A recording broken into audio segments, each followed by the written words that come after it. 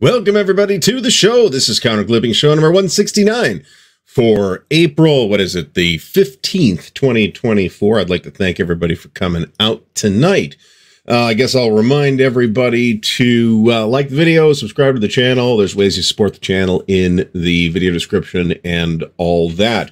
I did not have, I do have pictures of the storm damage, but I will ask folks instead to go look at the short that I put up a couple days ago. That's from the storm damage that we had on Friday night. Nothing critical was hurt. It's just a mess. So once again, thanks everybody for coming. Tonight we're going to talk about building networks for wargamers, meeting essentially how to find people to play war games with.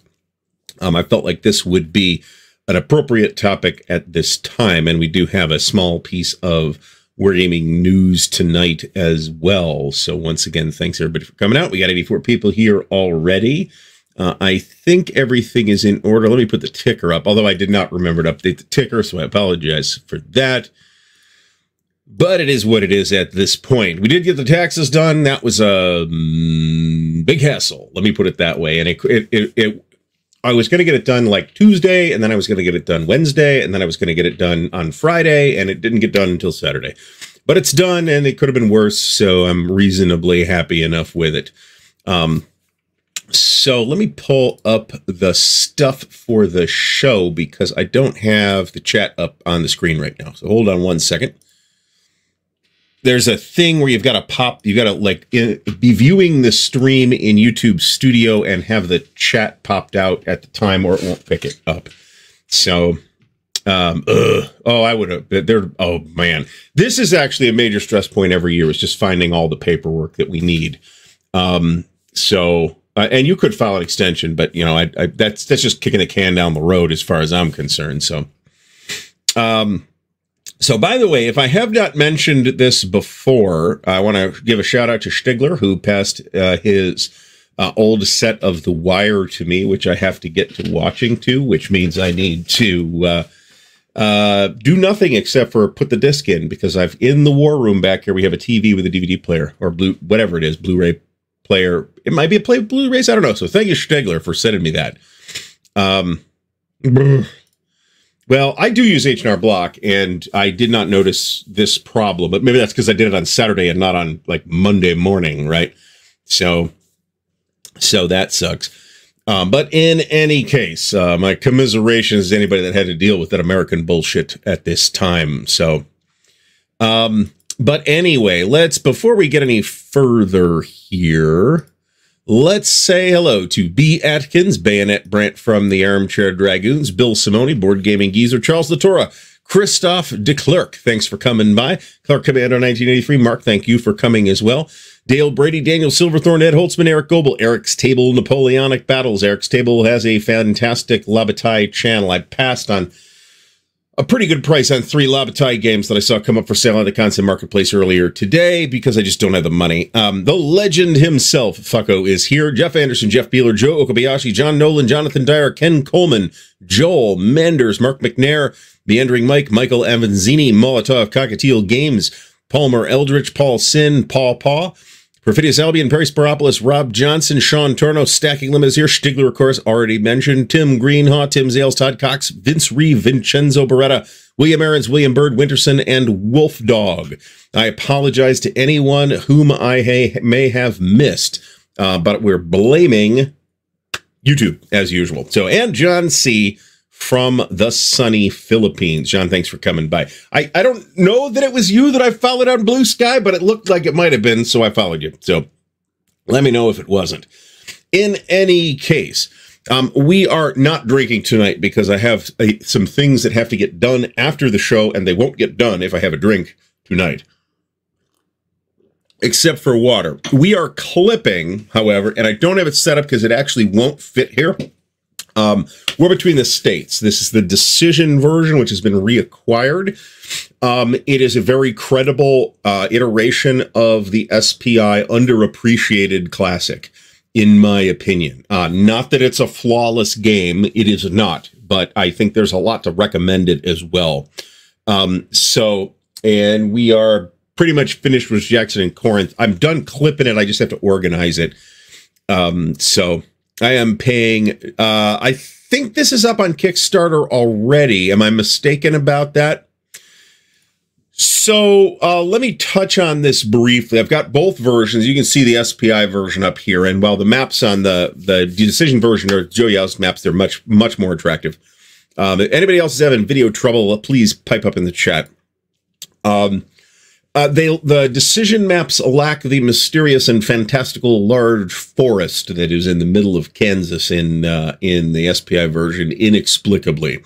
And the optional leader system is in there, and they give you counters for it. That's pretty much the reason to pick up the decision version, in my opinion, barring availability issues. But I think this is the one we've played. I thought it was fairly credible. Fucko was in on that game, and I had it and got rid of it, and then thought harder about it and decided I need to reacquire it. So I haven't gotten a shipping notification yet, but they did charge me for, I forget exactly what is on that charge, but one of the things was the For the People new map and box. So yes, HON644 new says that the Kickstarter for the third printing closed already. So keep your eyes peeled on the Flying Pig games if you want it all.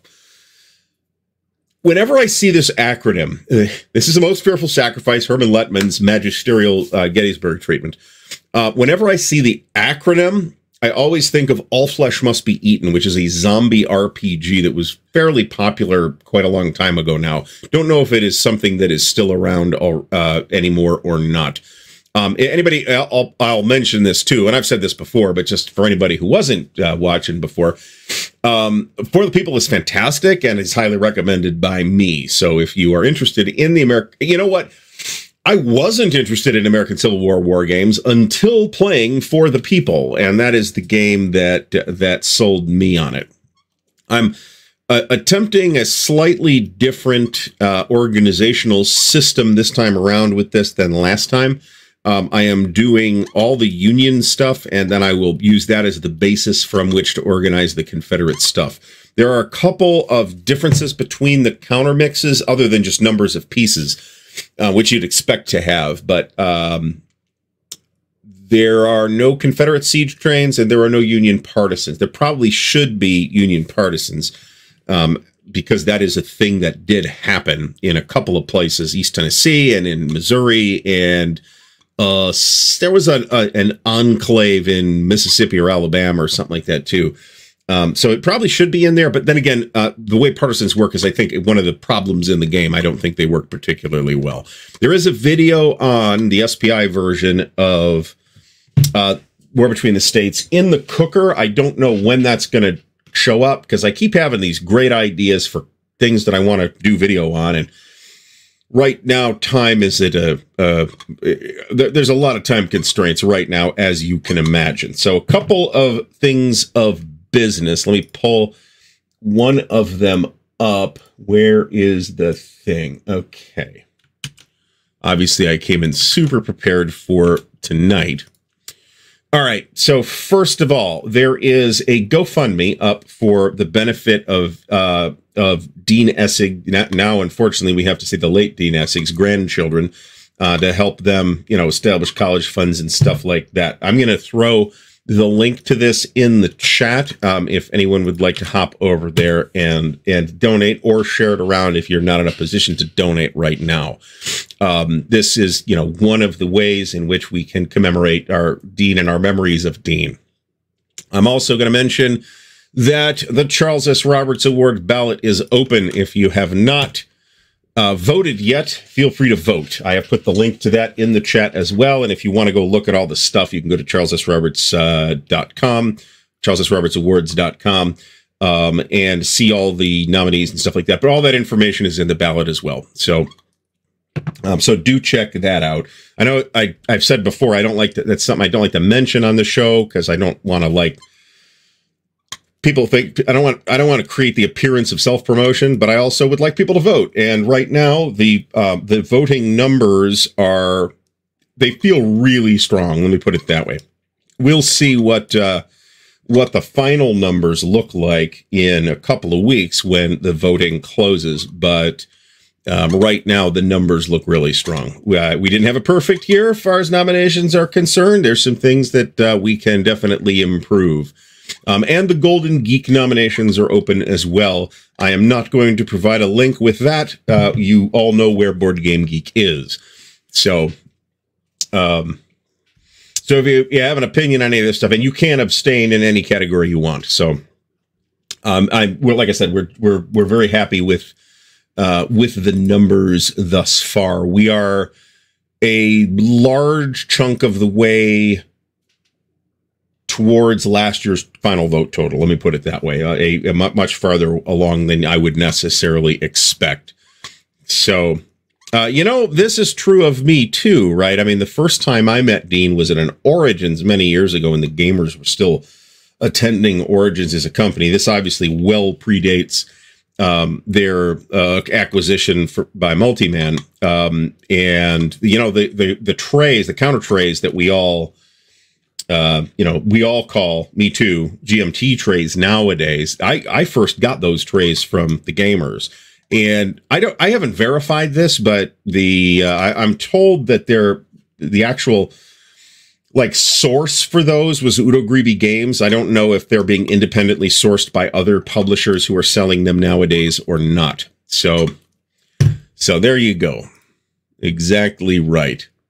I'm not eligible for any Golden Geek thing that I'm aware of anyway. So if I am, nobody told me. I have not yet watched this. I will give this a shot. The chances that I won't end up liking it are actually quite high because unlike a lot of folks, I don't have any particular fondness for the Fallout property. I never really got into those games. I will also mention, or I should say I will amplify Ed Holtzman mentioning that Worthington Publishing. So if you look at the Kickstarter, it won't say Worthington Publishing. I forget what it will say. I've looked at the Kickstarter already, but I don't have it up right now. You just search Kickstarter for Divine Right. This is the old board game that was produced by TSR in the early 70s or mid 70s, maybe. It's a kind of a legendary classic. It's been reprinted at least once. Worthington Publishing has acquired the ability to do a very fancy version of it that includes expansion material and other stuff. Again, the Kickstarter won't be listed as Worthington Publishing, but whoever is listed is an arm of Worthington Publishing. So if you are in the market for a fantasy war game, and for some reason you either didn't get on Burning Banners or Burning Banners left you cold for whatever reason, it does look impressive, I gotta be honest. Pungo Games, that is correct. Pungo Games. It is a division. I don't know if division is the correct term, but it is an appendage of some kind of Worthington Publishing. I've heard good things about the Fallout show. I don't know. Like I said, I'll give it a shot. I don't have that much time to watch television. I bought Oppenheimer digitally because I don't buy physical media anymore, and I buy very little. I'm happy to watch stuff on streaming. And I haven't had I watched about half of it, and I haven't had the time to sit down and watch the rest of it. It's a great movie. I loved it. I saw it in the theater. I have pre-ordered, and this may be the very first time I have ever done this, pre-ordered Dune Part 2, also digitally. I own the first one, again, digitally. That is one that at least potentially I could see myself making an exception to the no physical media rule, just because I'm such a huge fan of the property. So, hey, yeah, buy it all, right? Why not? Vicky, thanks for stopping by. Jeff Beeler mentions that the Fallout show is not about recreating gameplay. It's a new story. Yeah, I would imagine that that's correct, but I don't know. I'm not that into dystopian fiction either, and it is dystopian. I find, as much as I liked it, I find this understandable for a couple of reasons, one of which is just the directorial style that it is made in, which I could imagine some people not getting or not syncing with or not vibing or however you want to call that, or it seeming cheesy. I could buy that, but I thought it was great. I am also paying laser attention to every time Jack Quaid shows up on screen as Richard Feynman. He does not have a great deal to do, but the little he has is actually quite cool. So, all right. So Jonathan Dyer says that Pungo, which is not a great name, I don't think it doesn't tell me anything, is an imprint of Worthington. It's the name they released their no war game titles under, like their new sports games. This is news to me. Okay. This is true too. Well, don't forget, it really isn't an star-studded ensemble too. And a lot of actors who have very little screen time are really important to the movie, to the story as presented. Rami Malek, for example, plays David Hill, who is absolutely critical in the way that Nolan tells the story. And he has a total of maybe 3 minutes of screen time or something like that. He is more important to the story than Jack Quaid's Richard Feynman is. Let me put it that way. So, see, I think I can get this. This didn't bother me. I think I can get this. Yes. So also remember that the first Fallout or 2 were very different games than what we see nowadays out of Bethesda. So there's that too. I just never got into it. I thought the whole like weird retro vibe was weird. If I'm going to do, I'm not much of a fan of post-apocalyptic stuff. Let me put it that way. However, that said, I will totally go see the new Mad Max Furiosa thing because Fury Road was awesome. So there's that. This could be why, actually. For all I know, this could well be named after the Pungo River, wherever that is. So, big time kickboxing and big time hockey. Oh, apparently that's over now too. So, don't come here for your Kickstarter news. There are whole channels that are dedicated to bringing you updates to Kickstarters. And this is not one. And we don't see that many wargaming Kickstarters anyway. I guess I'll also mention that I'm going to pull this up, and I was not prepared for this either. Compass Games has at least one Kickstarter going right now. That is, and I'm actually going to throw this in the chat. This is Danny Parker's The Last Gamble. If you would like to see the guts of this, stay tuned to this channel, but Mark over at Clark Commando 1983 has already done an unboxing because he's got, I believe, the only copy that is still out in the wild. And I've personally seen that copy because it has been making the rounds. Rick DeGirolami had it a couple, or whatever that was, in February at Winterfest. And I think that's the same copy they were playing at Compass Expo in November as well. I am very excited about the game, and I am very much looking forward to seeing it when it does arrive. I'm not a fan of the Morrow Project, although it's an interesting premise, I suppose. But part of that is the Morrow Project was one of those. We tend to forget that this happened back in the day. And the day in this context means like late 70s, early 80s. There were a number of role-playing games that were popular regionally, and Morrow Project was one of them. I think we're in the region where it was popular in the sort of upper Midwest, but I never actually saw it until much, much later, right? Like the late 90s, maybe, or early 2000s. The Air and Armor Kickstarter is over. The Last Gamble Kickstarter is still up. Now, the normal Compass Games Kickstarter process is it basically functions just as a late pre-order, right? So if you've already ordered it from Compass, don't worry about it. You don't have to reorder it again on Kickstarter. It's just there to drum up last minute pre-orders and say, you know, they got an extra 200 plus people buying Air and Armor. And at the economies of scale that we operate at here in wargaming, that's very significant. I wouldn't take the funding for any Compass Kickstarter that's not like a special Kickstarter like Burning Banners was, which is was like a real crowdfunding thing. they're just late pre-orders, so don't worry about it if it doesn't make its number. The numbers are set arbitrarily low so that they know the number will get made. So, okay, so Charles Latour says, no more Gettysburg, Normandy, Bulge, North Africa. Well, you know, we say stuff like this and then we end up buying them anyway. And I've said that a couple of times with Bulge games specifically. I've never said it about Gettysburg. How many Gettysburg games do I have?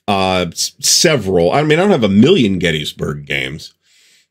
But I've got 3 Days of Gettysburg. I've got Mark Herman's Gettysburg out of C3I. I've got Avalon Hill's Gettysburg, which I think is this version from this. I think it's Gettysburg 77. I've got Last Chance for Victory.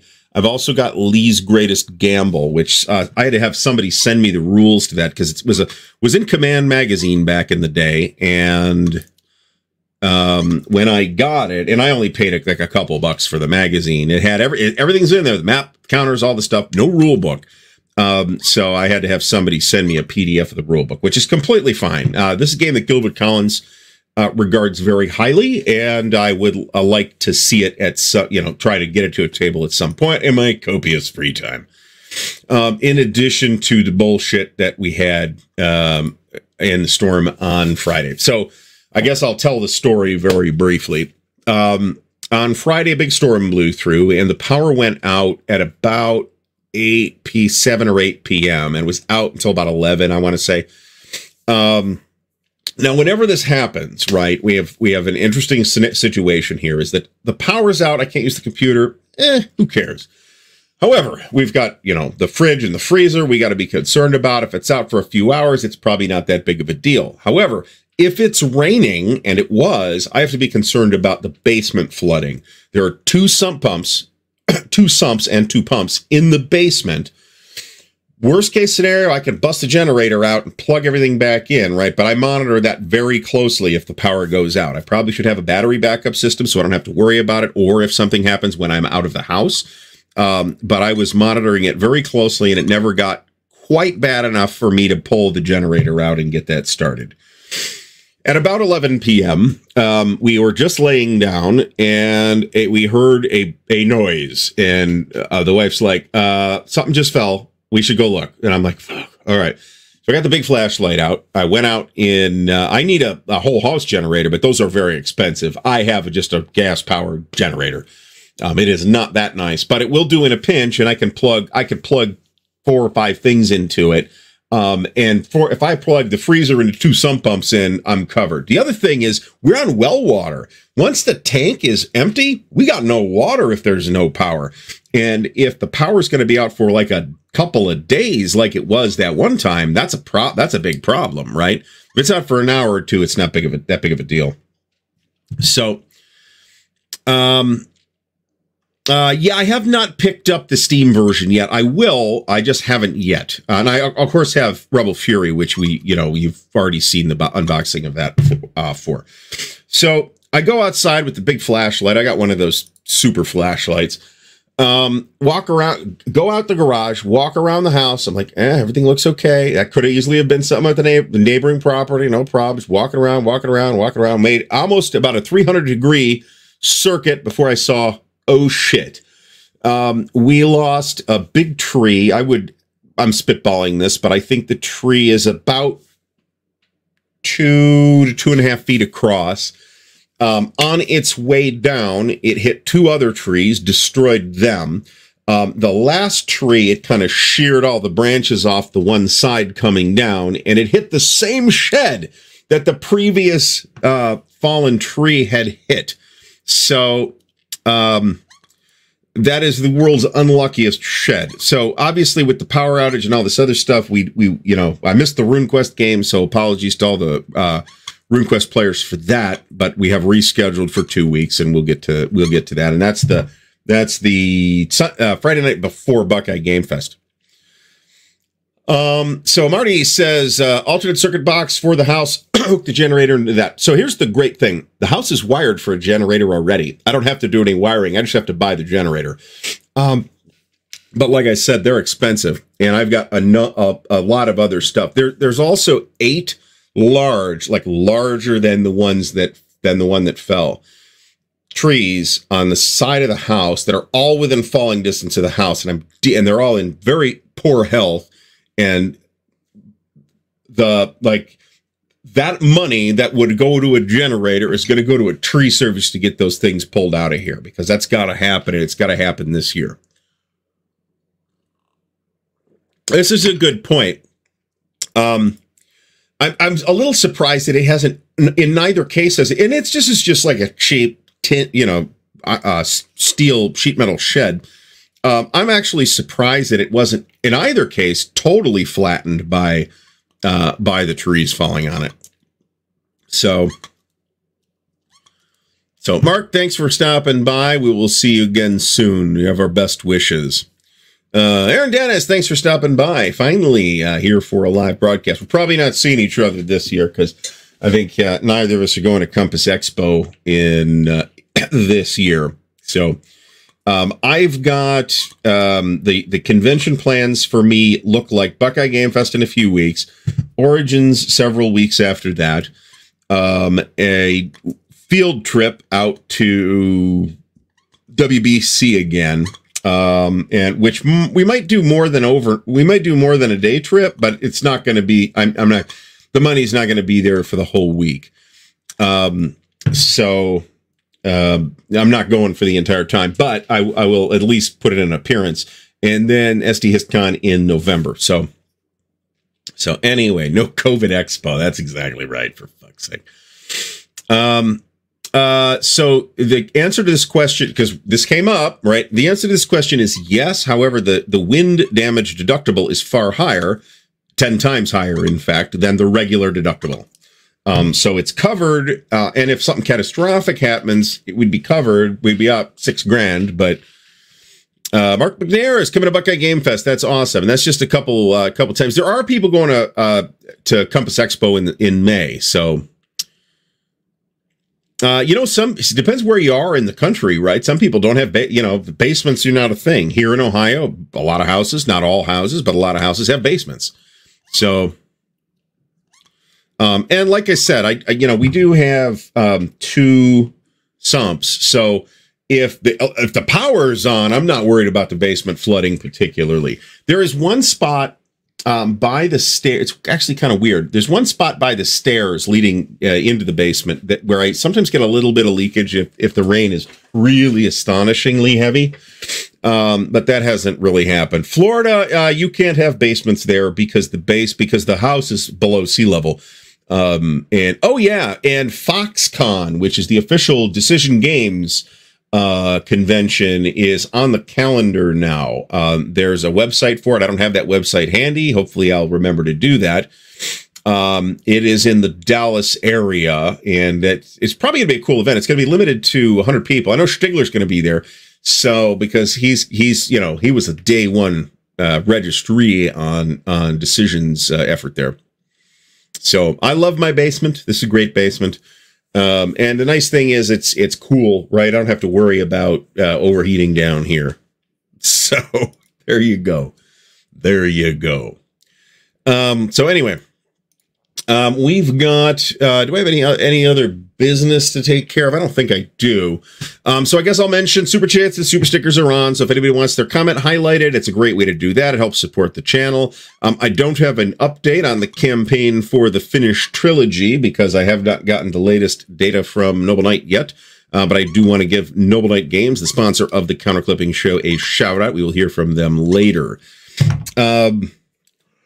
I've always been a big fan of basements, but if they're like super moldy, then that's nasty. And the old place that we moved out of, the basement was nasty.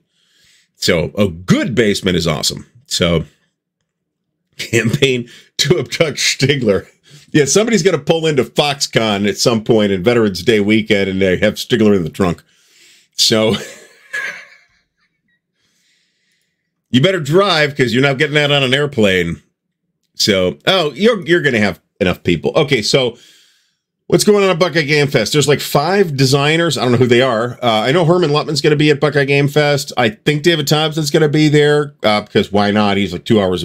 Actually, he's more like an hour and 20 minutes away. But I know that we have the big team coin game. The Players Aid guys are going to be there. They're going to be running some coin stuff. Plus some other stuff. Their latest video, they talked about exactly what they're doing, so go watch that if you're interested. I can't wait to see those guys again. Wolf Dog's basement is Fieldstone from 1906. He's 6'8". The ceiling is 6 foot. So my old basement actually had a partial, it was sort of like a weird split-level basement where you'd go down in the basement and the ceiling was at about right here. So about 5'10", about 5'10" or 5'9". Then you'd step down and there would be a lower area where you had a full, I don't know if it was 8 feet, but it was at least, you know, I could stand up in it. And that basement was just a total nightmare. And it was a very old school basement. The house had been built in 1941. So it was one of those like modular homes that was built during the war to accommodate workers at what was then, I believe, a tank factory. Which was right up the street from, you know, where we lived, but it was a shitty basement. Just huge moisture issues. It was a super duper shitty basement.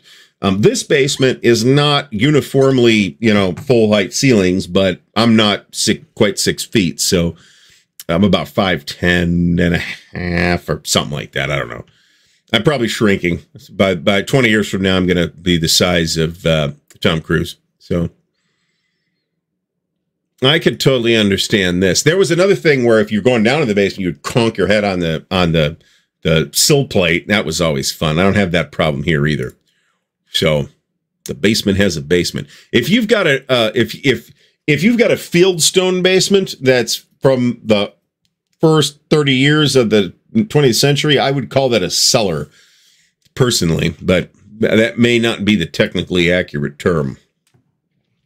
So in any case, I want to talk about how we find other wargamers at this point.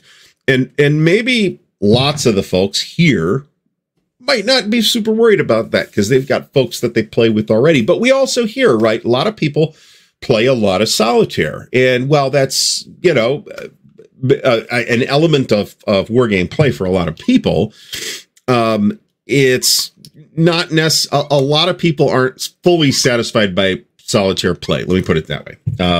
Stigler aside, who has a religious objection to it, I have no problem with it, but I would always prefer to play something opposed if it's something you can play opposed, right?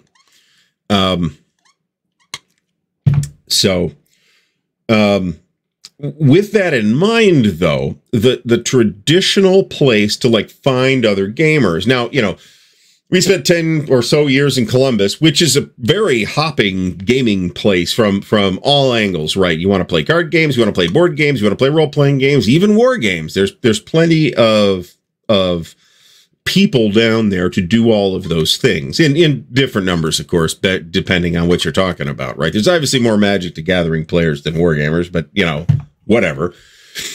So traditionally, the place where you would go to like meet people who were into the kinds of games that you were into was the friendly local game store. However, not everybody has a friendly local game store. There are people who live in a remote location and they just don't have that available to them, or their local game stores suck, or their local game stores don't support the kind of games that they're interested in, which is very common for wargamers.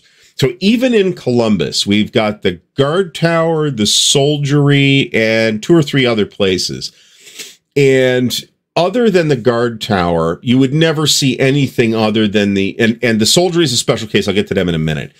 The Guard Tower would typically have whatever the new stuff from GMT is, and then maybe a handful of other things, like a DVG game and maybe a couple things from Compass or something like that. The Guard Tower is the place to go for current war games. Now, the Soldiery has, you know, for years had war games, and until a few years ago, they had a decent selection of older stuff that was just like sitting around. But they appear to have dumped that and don't have really any of that anymore, as far as I could tell. So the trouble is that other than the guard tower, there was really not a game store supporting wargaming down in Columbus. And in Columbus, we are luckier than most folks have. Not everybody's lucky enough to have a Sentry box or a Noble Knight or a complete strategist or a Gamer's Armory type of place that supports board wargaming, right? Most of them don't. Even so, I mean, think about how you and I buy war games, right? Do we normally buy those from a store anymore? I don't. I mean, I will occasionally, I will go to a brick and mortar store to buy a game just to support the brick and mortar store, and that's great. But yeah, we're gonna restock the tray here. We're using GMT trays for this. Strangely enough, the Cube for Me trays do not fit in the box. I mean, they will if you turn them sideways, but I don't want to turn them sideways. So the primary utility now, more, you know, this isn't more true than it was, but this is more critical for the local game store now than it used to be.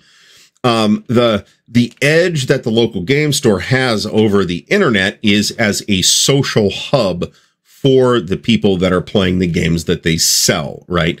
Now, if the games that they sell aren't the kind of games you're looking for, you're out of luck, right? So, and that's the, you know, there's a decent number of even role-playing stores. I mean, we used to have where I don't want to say grew up, but prior to moving to Columbus, up on the west side of Cleveland, we had a really great game store that had been around for quite a long time. And they did have some war games, but they had a lot of RPG stuff. And then kind of all the oxygen got sucked out of the atmosphere by Magic the Gathering and other things like that. And that store is no longer with us, unfortunately.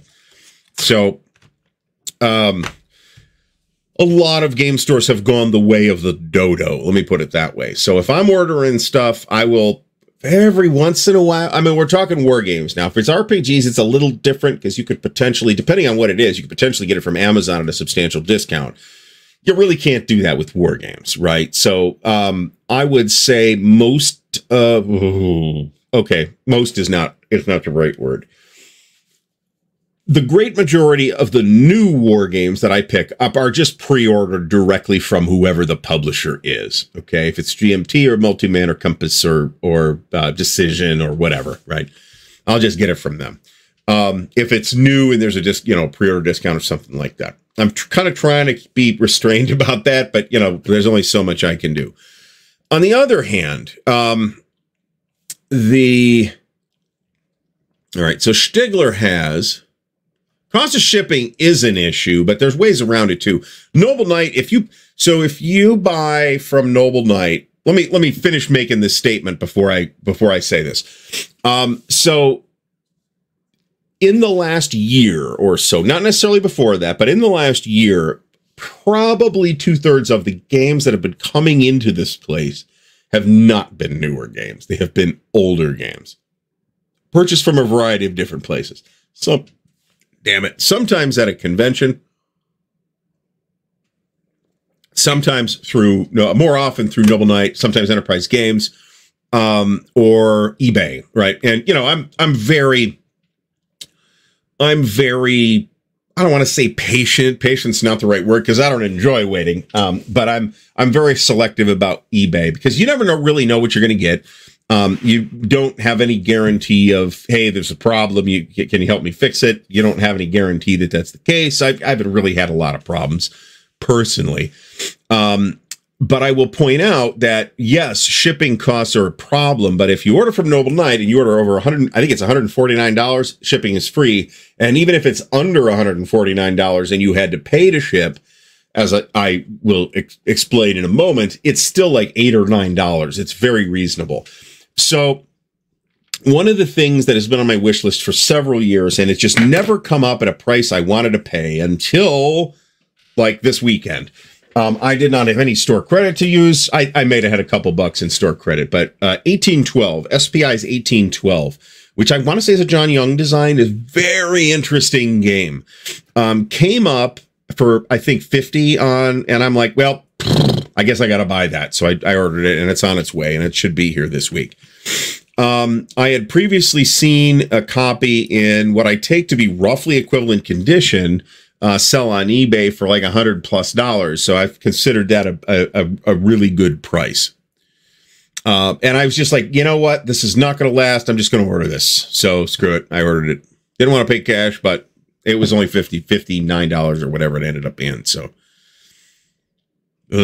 yeah, this is gross. That's disgusting.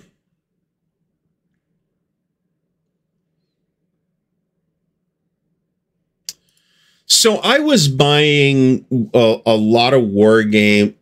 Maybe a lot is not an accurate statement, but it was a lot to me at the time. Okay. At one point, my primary online war game supplier, well, other than the publishers themselves, was Cool Stuff, who carried multi-man stuff. Now, I also had occasionally picked stuff up from Miniature Market, which even relatively recently, I've ordered stuff from Miniature Market just to get like card sleeves and stuff like that. Miniature Market, so Miniature Market just changed ownership. So I don't know if this will still be the case, but as most recent that I'm aware of, Miniature Market did have a free shipping threshold of, I think, $100. It might have been $150. And Cool Stuff did too. And that was an incentive to order from them and to order a couple of things, because that way you get free shipping, right?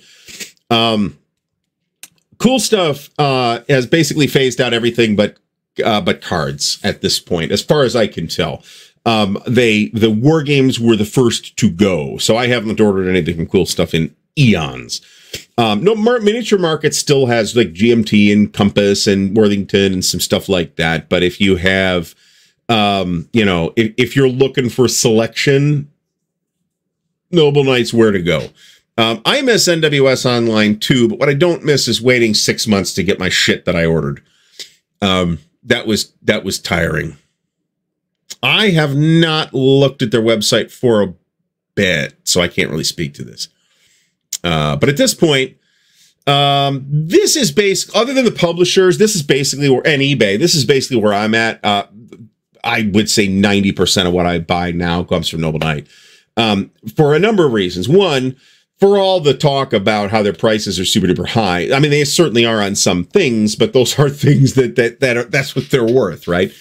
$50 for 1812 unpunched, I thought was very good, considering that I've been keeping my eyes out for that for a number of years.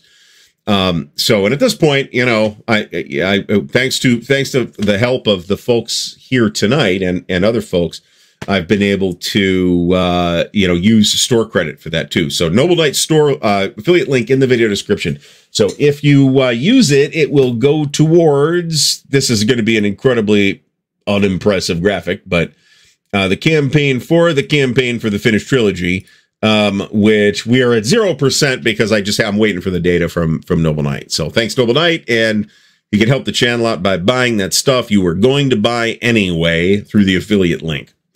So, and a little bird has told me there may be a sale coming up, but I don't know what that sale looks like yet, and it's probably it's a few weeks out yet. So, probably closer to a month. So, and I don't know what's going on sale. It could be certain things, could be everything. I don't know. Usually, Noble Knight has a pretty big sale roughly annually where a lot of stuff is discounted. So, anyway.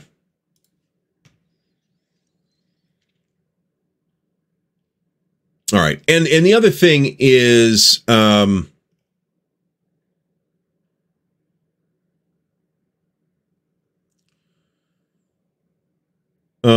just looking at the chat here. Okay. So Grant says the Cool Stuff made a big public statement that they were bailing on almost everything but card accessories because they couldn't compete with Amazon.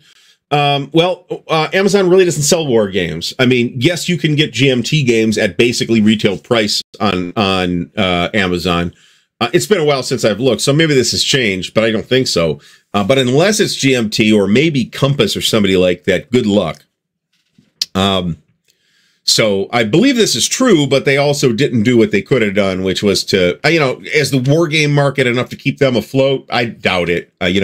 Noble Knight certainly emphasizes war games more than any other online retailer that I'm aware of, other than enterprise games. This is probably bullshit, because you've got groups like Ritter Krieg and stuff like that too.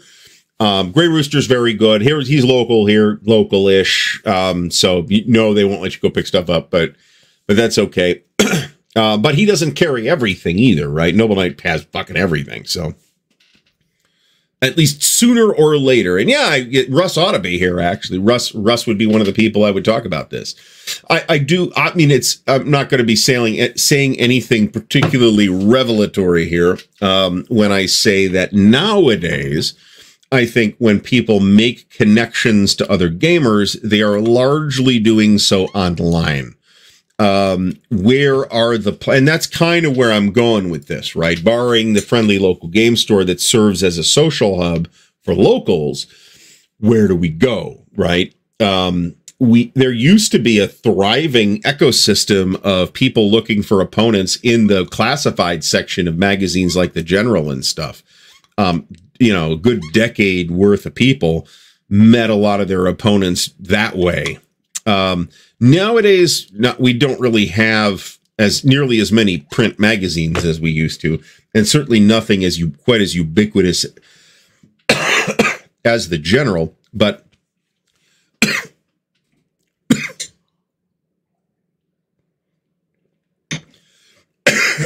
also, I have a cold, so if I don't sound particularly froggy, hopefully I can get through the show here. Nowadays you've got a couple of different social hubs. Grognard.com is still around somehow. Consim World, of course, is still around with its primitive interface that it has had for many decades. And there's Board Game Geek, which has what I would not describe as an ideal interface, but it's better than Consim World's. You've got like threads on Board Game Geek to find vassal opponents, for example, or you can ask in a given game's specific forum. I think there's a number of there's a really large number of Facebook groups dedicated to wargaming, right? And they range in size from 10 people to 10,000 people, or more than 10,000 people sometimes. So you can go to, as somebody mentioned, up thread, the Facebook Opponents Wanted thread or group, I should say, and check that out, and you've got a pretty good chance of finding somebody. So, Stalingrad Rose from Game Nerds. I'm not familiar with Game Nerds. William Aaron says in Kitchener, which is in Canada, for those not in Canada, they have great board games. There's a warehouse rather than a walk-in store. There's one board game cafe that doesn't specialize in board games. We got some, I don't know up here. No, there is a board game cafe here in Northeast Ohio, at least one that I'm aware of. There might be more. And there's at least 2 or 3 in Columbus, but none of those specialize in war games. And they will look at you like you're an absolute lunatic if you walk in with a copy of Case Blue, for example. So, Gamers Armory does have a full selection of ASL, whatever's available for ASL time, right? All right, Jeff Beeler had a subscription to Moves. Another thing I noticed, somebody asked, might have been Mark Ruggiero, who asked if Fire and Movement was available digitally, and like the first 10 or 15 or something like that issues of Fire and Movement are available on Wargame Vault for anybody interested in that. But unfortunately, the magazine ran a lot longer than that, so it doesn't, that's not the whole run or anything like that. I had a desire to pick up some issues just for research material, and Nations in Arms 2nd edition. It's not really a 2nd edition, unless we're talking about different games. If we're talking about the Compass Nations in Arms, which I have a pretty high, which I haven't played, but tentatively I have a pretty high opinion of. I certainly put a lot of effort into an elaborate 3D printed storage solution for it and custom printed manuals and all that. The second, it's not even a second printing. It's just like it was just like a restock where they assembled, I don't know, a few dozen extra copies and they put it back for sale. But they did reprint the rule book and they updated the rule book. So it does have updated rules, but you can still get other updated rules. This is complicated on the BGG site for Nations in Arms. And I do feel like it's very much a kitchen sink design. It's got like something and everywhere, right? It's a hex and counter game. It's got a fairly sophisticated naval system as games about the Napoleonic Wars go. It covers the Revolutionary period, so the wars of the First and Second Coalition, which most Napoleonic strategic level games do not. They mostly start in almost exclusively they start in 1805. You can actually start Nations in Arms in 1792 or 3. But there's no contiguous campaign taking you from the beginning of the French Revolution all the way through to 1815. It's two separate campaigns. It's more than that, but you know what I'm saying. You can buy from Noble Knight off of Amazon or eBay for that matter. I don't know. I don't know who's going to do the Canadian Iced Tea video with Mo. We'll have Mo. I'll leave that up to Mo, right? So.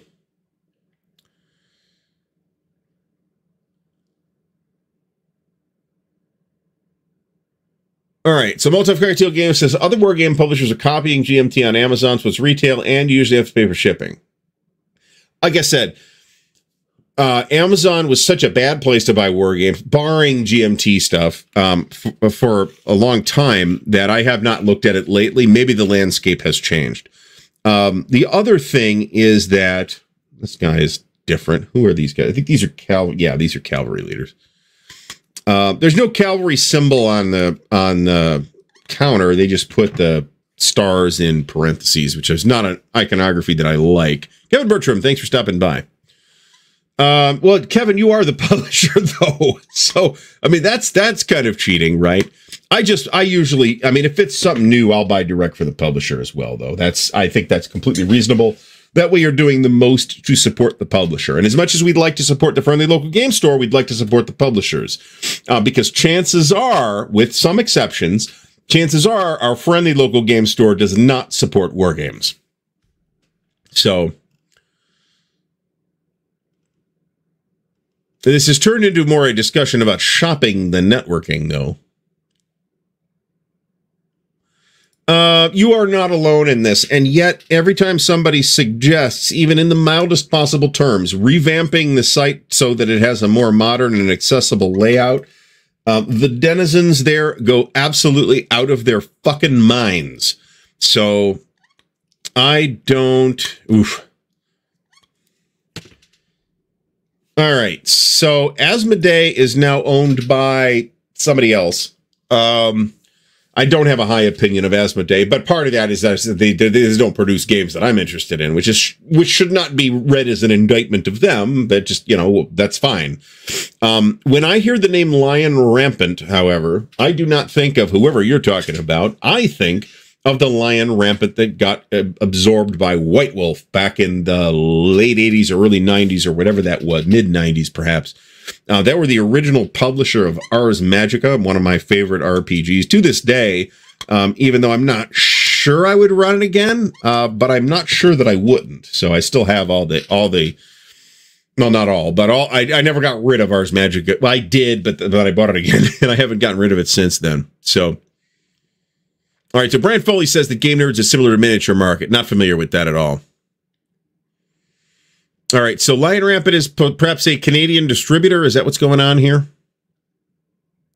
So this is true. However, one of the reasons I'm going to segue this, okay? So one of the reasons why I don't buy from Amazon war games from Amazon anymore is because I know where to go for war games that isn't Amazon, where they have either a better selection, better service, better prices, or all, or several of the above. All right. That said, also I'm going to point out these counters of center nibs. I friggin' hate center nibs, but that aside, there's almost always more people available for face-to-face play in your area than you think. Now, maybe you don't know those people, and maybe you do live in, the wilderness of northern Montana or something like that, and there's just like legitimately no civilization around you, in which case maybe you're hosed. That's actually why I set this up as networking, because the thing here is to find the people, right? I've got a pretty good idea of where to find people. And for me, it's not a problem to find people anymore. I say, hey, I want to run a ruin quest. I need 4 people. I got 10 people inquired about that. So I had to say no to 6 of them, or 5 of them anyway. I did squeeze an extra person in.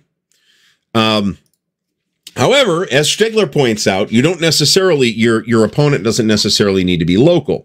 And we've been through this territory before. I will prefer playing with physical components, with physical people in a physical room, over playing on Vassal. However, if it's Vassal or just play with myself, I'm happy to play with on Vassal, right?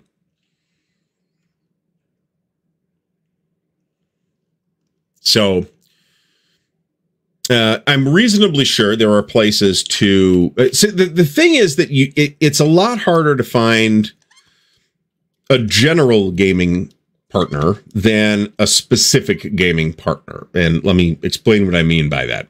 Let's say I want to play war games, and I put a card up at the friendly local game store. Opponents wanted for war games, tabletop war games. Assuming you can make it clear that you're not talking about miniatures, you might get some bites on that. But let's say you say looking for opponents and nations in arms. Well, chances are that nobody reading that card on the wall at the store in the local game store knows what the hell that is, right? We don't have the sort of central experience in wargaming that we used to in the 70s, where whatever Avalon Hill did that year was definitely going to be a big thing because they only produced 1 or 2 games a year. And it was very easy to kind of keep your eye on everything that was happening between Avalon Hill. SPI was, of course, massively exceeding that level of output. The Task Force, Task Force Games Forum. Is there a Task Force Games for? Task Force Games is toast. What are you talking about? Oh, there you go. Rogue 77 sold Nations in Arms Unplayed and Unpunched for $99. I've got the second printing myself, but I printed off the Banana Man or whatever the guy's called rulebook off of BGG, and we'll play with that. It's basically the same game. It's just a rewritten rulebook. There is, to some extent, I mean, there is good content on Consim World. There's no doubt about that. There's also a lot of bullshit you got to wade through to get to the good content in a lot of cases. And that's something that I probably am minimally interested in dealing with, to be honest. I got to tell you, this is not that horrible of a price. Is it the best price you're going to find now? No, it's not, but it's not an outlandish price. A friend of a friend is the person that sold that to Noble Knight Games. So I might have a little more insight as to exactly what kind of condition it is that you'll necessarily see in Noble Knight's listing. But this was the price I was thinking I was going to end up paying. And I just happened to be very fortunate in that it came up lower than that. So basically, yeah. I mean, there's folders, and you can look in the folders, and then each folder is its own decades-long thread. Really? That's pretty awesome. I mean, we buy a lot of shit from Amazon, just not normally gaming stuff, like games. Every once in a while, I'll buy a gaming thing from Amazon, like those plastic placard holders that I bought, like they're office supplies, right? From Amazon. We're Amazon Prime people. We buy, I mean, almost every day. It feels like, it's probably not quite this often, but it feels like almost every day something shows up from Amazon. I remember when the only thing one went to Amazon for was books. Oh, this is interesting. So Paulson says there's various meetups there is Meetup. Yeah, that's a website, .com, I expect. And you could check that out too. You might find, I don't know where Sterling Heights is, but you might be able to find a local meetup group that is doing war games. Now you might show up and figure out it ain't the kind of thing you're into, because they're playing Risk or something. I don't know, but hey, it's worth a shot. There is I don't know if this group is back on the track or not. Right before the pandemic, I think I had gone to 2 of their meetings. There was a local ASL group that was meeting monthly in Columbus at a rotating local library. And then we got hit with the pandemic, and that all went in the toilet. Amazon's packing discipline sucks. Let me put it that way. You'll order a tiny thing, it'll come in a huge box with no packing at all. Mark McNair says the war game publishers are not selling on Amazon. I am positive there's at least one exception I can think of, and that is Mike Lambo. But other than that, and actually Worthington, when they've done the book games, they have sold directly through Amazon. But barring that kind of thing, yes, these are all independent sellers, and you're not necessarily getting a bargain price.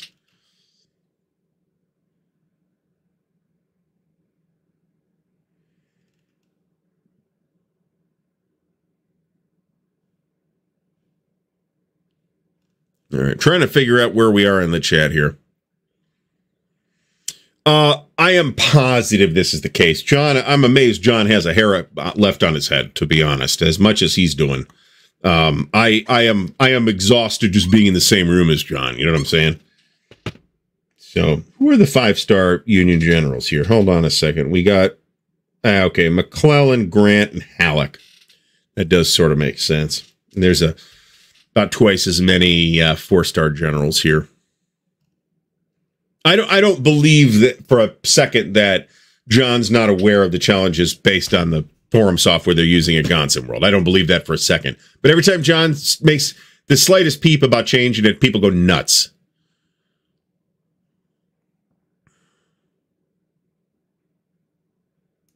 And this is, this is part of the dynamic here. Rob Johnson says people always go nuts when you change the UI. Yeah, that's absolutely right. People didn't like it when they changed the UI over at BGG either, and they did relatively recently. It wasn't that radical of a change because they didn't need quite that radical of a change. Aaron Dennis says the concept world needs a zero-based reset, and John is incredibly busy, and I'm certainly not helping him out with that. Oh, there you go. There was a set of miniatures rules called Lion Rampant 2. I'm not sure I knew that Osprey did that. William Aaron says that they do promote the games of Mike Lambo, and he's got a whole bunch of stuff at this point. There's tons of good information on Consum World, no question. It's just finding it is the problem. I'm aware that there's a search feature. The search sucks. It sucks. There is a new edition of Atlas, of Ars Magica coming. It's been an idle property from Atlas for a long time. And they're going to do a new edition of it. They're going to kickstart, I think, sometime either this year or next year. I think it's going to be like an edition 4.5 or something like that. Probably the first 3 or 4 books that they did for Ars Magica 5th edition, I'm in the book as a playtester. So, and I've kind of lost track of what Atlas is up to. And that's why, because the game that they made that I liked, they've continued to sell it. They never phased it out or anything. And you can buy all the stuff digitally on drive-thru or wherever. Although I have hard copies of basically all that stuff. But Atlas seems to be a lot more interested, generally speaking, in board games now. And not the kind of board games I'm into. So, I don't know if everybody would, but I think that would be a very small minority opinion if you found some person who just preferred to play with Vassal. On the other hand, there's people who have to play on Vassal for a variety of different reasons. if they have tremors, for example, that they're going to have a hard time with physical components, and they might find a virtual interface to be easier to deal with. If they have significant, I know at least one or two people like this, have really significant vision problems, for whom Vassal is a way easier solution to deal with than physical components, particularly physical components with half-inch pieces. Now, I'm still on board with half-inch pieces, but I also got to make sure that the lighting is exceptional, and that's why the lighting in this room is exceptional. One might, when I installed those lights, I said, honey, come on down and check out the lights I just put up in the war room. It's great. She comes down and she's like, they can see this fucking room from space. Are you kidding? This is insanely bright. So, all right. So John C. plays a lot of Combat Commander on Vassal. John, I'm so sorry. You have my deepest condolences.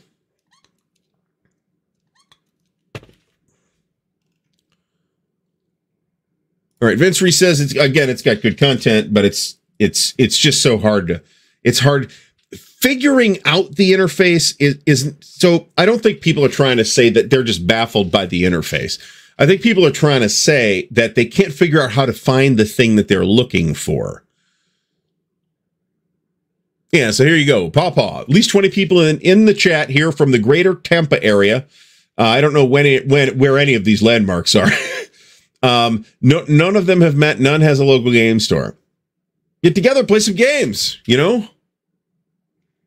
That is the question of how you make those connections. Somebody has put in a super chat. Fine Games used to sell some war games on Amazon, and my understanding was they were pretty good. I think I bought one or two things from them at one point. They were a pretty good retailer, but the guy retired. The folks retired, and it is no longer a running business. Let me put it that way. All right, John Stanley, thank you so much. Much appreciated. It's easier to ask for forgiveness than permission. I feel like I have forgotten or missed in the chat exactly what we were talking about. So they the Foxconn link just came up like in the last couple of days. So that site, it's not like that site's been around for months. It is a matter of maybe a week. Well, that's legal here now. They're not that kind of lights, and I don't need that kind of lights, to be honest. I've got two of those big garage. Fucko's seen it. I've got two of those like multi-panel garage LED lights, and it's bright. It's really bright. To the point that I have to sometimes be concerned about shadows, and I always have to be concerned about reflections if I'm doing videos in that room. Yeah. So this is another thing, but this is not, this creates challenges. Okay. So a lot of the traffic, like the game specific traffic that at one point would have been on sort of a general purpose site, whether that general purpose site is Consim World or BGG or RPGNet or whatever, has migrated to Discord. Now, I like Discord. Okay, and anybody wants a link to my Discord community, let me know. But I'm trying to figure out how I want to approach saying this. The problem with Discord is that unless you are in a given Discord community, the contents of that Discord community are totally invisible to you. That is not the case with something like BGG or Consim World or whatever, where you don't have to be, maybe you got to sign up to see the posts. But once you do that, everything is there. Now, on the other hand, if I go to the WIF, which Vincenzo's right, the WIF Discord server is very good. Unless I know that, where that is and where I can get an invite to that Discord community, I just don't know. There's like no way to find it, right? Unless the people running it have seen fit to, promote that location. And sometimes they do.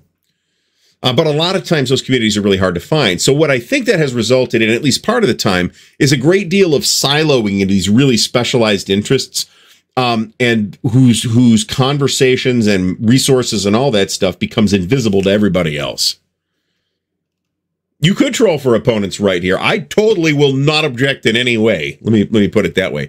You can meet people by going to conventions, but they might not be local people either, right? All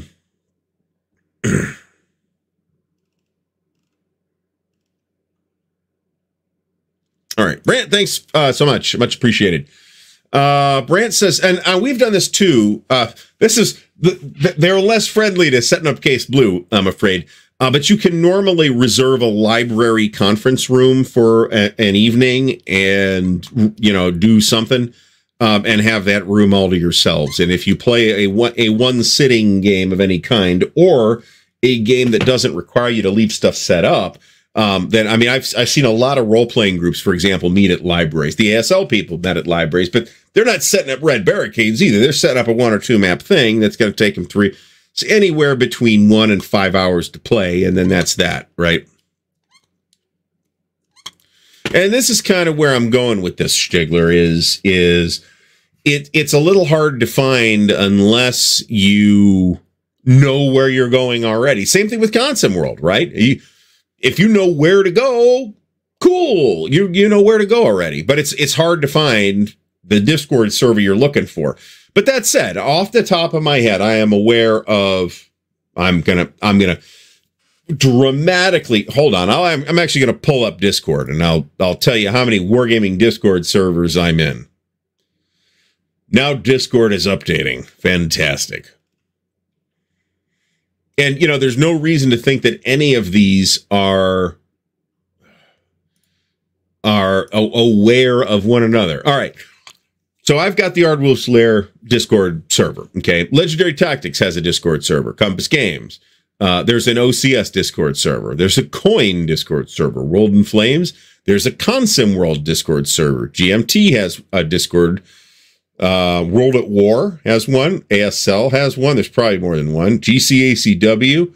There's one called Hex Encounter, which looks like it might have spun out of Reddit. There's one for Vassal. There's the Armchair Dragoons have one. The International Kriegspiel Society has one. These are all just ones that I'm in. Dungeon Musings does not belong in this category. There's a Gamers Civil War game. So Civil War Brigade and Line of Battle and whatever else are in that. 10K Games, you'll be hearing more from them in the future. You probably haven't heard much so far. A Grand Tactical series. Here's a La Bataille series. Eric, I think, sent me into that. There's a Rally the Troops Discord. The War Council, which is, kind of a bunch of like-minded people. SD HistCon has one. The War Room has one. Mark Herman has one. And that's just what I'm in, right? I don't think I'm leaping tremendously to say that there's probably another 30 that I'm not aware of, that I am not a member of, and then probably another 60 that I am not aware of and don't need to be a member of because I'm not interested in whatever it is that they do. So I'm going to try and get caught up on the chat, folks, while we hear from the sponsor of the Counterclipping Show, Noble Knight Games. So take it away, Noble Knight. Here at Noble Knight Games, we've been carefully growing the world's largest selection of board games, role-playing games and dice, war games, miniatures and paints, card games, and more. Going on 25 years now. Our rustic castle contains more game and hobby goodness than you can shake a stick at. Complete with careful packaging and the finest customer service the land can provide. You can buy, sell, trade from anywhere in the world, just like nature intended. Noble Knight Games. All right, thank you, Noble Knight, for being the sponsor of the Counterclipping Show. Great selection, great folks, great customer service. All right, and yeah, Fred has a big Discord thing happening. Am I not in that? I thought I was in that, but maybe I'm not. So yeah, well, the point is that nobody can find these things. So John Tolan had a bad experience. So I feel like you've got to clearly communicate this stuff, especially if you're playing with people. Well, you're playing fundamentally with people you don't know a lot of the time on Vassal, right? So it's important in that situation to clearly communicate expectations, right?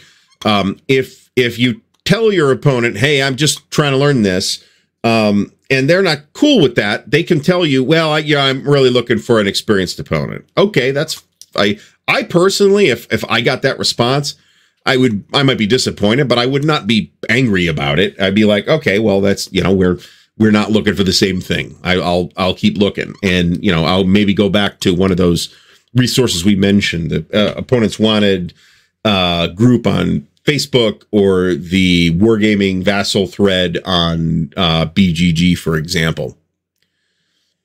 So, all right. So Alistair mentions, and I already riffed on this, but Fred over at Homo Ludens has a lively Discord. I thought I was in that. Maybe they threw me out. I don't know. Brant says, anyone in commuting distance to RTP area? I assume that if you're in the RTP area, you know what the RTP area is, but apparently it's in North Carolina. So they have a thing at Gamers Armory. Dungeon Musings is a YouTube channel, actually. But it's like a D&D YouTube channel, and I'm not really sure why I'm in their Discord, but it could be an S&M site, but it is not. Is there a Discord server index page listing all the servers? How many? So there might be a master directory of Discord servers, but how many Discord servers do you think there are? 150,000? I mean, I think that's approximately the number you're probably looking at. It could be 10 times that. I have no idea. So again, the question becomes, how do you find the things that you are looking for, right?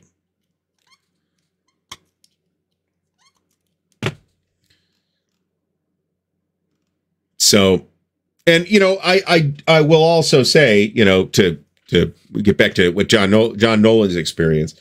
It goes without saying that there's Nimrods in every social circle, right? So that's really not weird. It's unfortunate, but it's not weird. Yeah. I know. I'm aware that you people down there know what the acronym is. Maybe I'm remembering what Dungeon Musings does. I thought it was mostly D&D or all D&D, but I could be wrong about that. Maybe that's why I'm there, is because if it's a just D&D channel, chances are I'm not paying much attention to it. I subscribe to a pretty small number of YouTube channels that I would describe as D&D YouTube, like D&D focused YouTube channels, and not channels that talk about D&D from time to time. That's probably Matt Colville, who's an old acquaintance from the old days on RPGNet, and Greyhawk Grognard, and there's probably another couple that I'm not thinking of off the top of my head. Greyhawk Grognard is going to do, I think he's planning on, I think this will come out this month, is going to do a Kickstarter for a second edition of his RPG, Adventures Dark and Deep. Which is a bit of a riff on first edition AD&D. If that is your jam, first edition AD&D, I probably think you ought to give that a decent look. Adventures Dark and Deep is the name of the game. If you think about it for more than a second or two, you'll see why that's amusing. Does Felicia Day? I mean, I'm not stalking Felicia Day. Does she have her own Discord community? I mean, I'm not saying that's unlikely. I'm saying I haven't the vaguest idea. And if in that kind of situation, I'd be concerned about if you're like an actual celebrity, and I'd consider Felicia Day an actual celebrity. If you're an actual celebrity as opposed to a gaming celebrity, which is a little, the bar is a little lower, you know what I'm saying?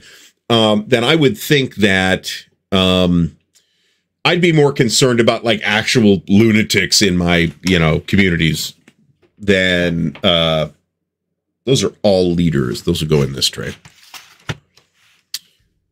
So the other thing with Discord is it's kind of a combination thing, right?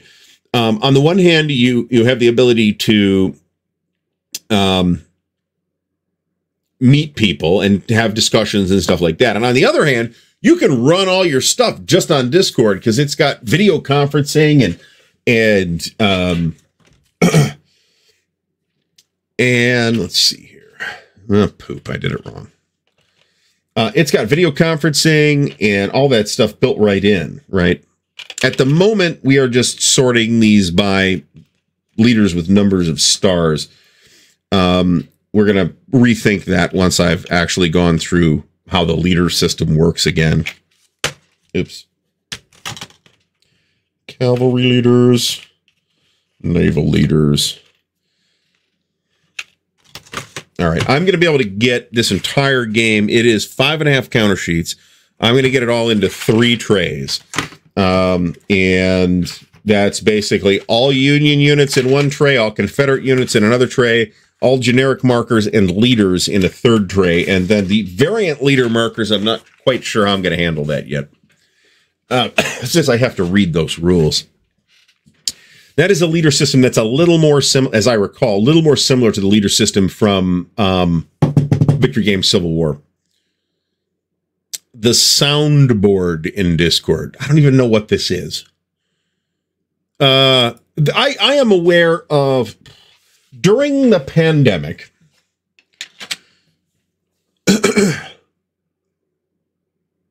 I'm just trying to think exactly what the situation was, but this was during the pandemic. I started playing EVE Online again, and I was rather surprised that this wasn't a million years ago, right? I was rather surprised at the time that the corp that I joined was using TeamSpeak. I had never used TeamSpeak before, and I have not used it since. Squeakiest counters? No, it's the Clipper. It's the Clipper. And there's forums, too. This is a good point, right? I mean, fundamentally, what Brandt is doing is not dissimilar, although it is on a smaller scale, to what Consim World is doing. And also Brandt software is better than Consim World software. So there's that. So yeah, Armchair Dragoons has forums that are pretty lively, too. It's not like it's Ghost Town, right? So WhatsApp can be used, Skype can be used. I don't like, or Zoom is another one that we can do. Mike, we are doing War Between the States, the Decision War Between the States. My SPI War Between the States is already punched, flipped, and organized. I'm trying to use the SPI trays when I have them, and I have a decent extra supply of extras. I'm trying to use the SPI trays where possible, right? Now, I'm not talking about the flats. I'm talking about the ones that came in the boxes. However, the lids do not attach very well. I'm very concerned about Jackson and Corinth here, for example, and that's actually why it's not back on the shelf, because I don't want to set it on its side and then find a giant mess when I get back. I have to verify it, too. That's the other thing. Am I right? Yeah, Corinth is verified. Jackson at the Crossroads is not yet verified. So I used PHPBB or whatever that is when I was briefly running a forum. That's a huge amount of work. Even just running any website. Brant, I'd like to hear what you have to say about this, actually. How do you deal with spammers and all that? So I'm not even technically the web minister, right? Or the webmaster for the Charles S. Roberts Awards site, and we get anywhere between 10 and 30 bullshit. This is like bots filling out the contact form, right? There isn't even an email address on there, but the bot, the contact forms comes in and it's, loose Russian women want you now type of shit that I have to paw through.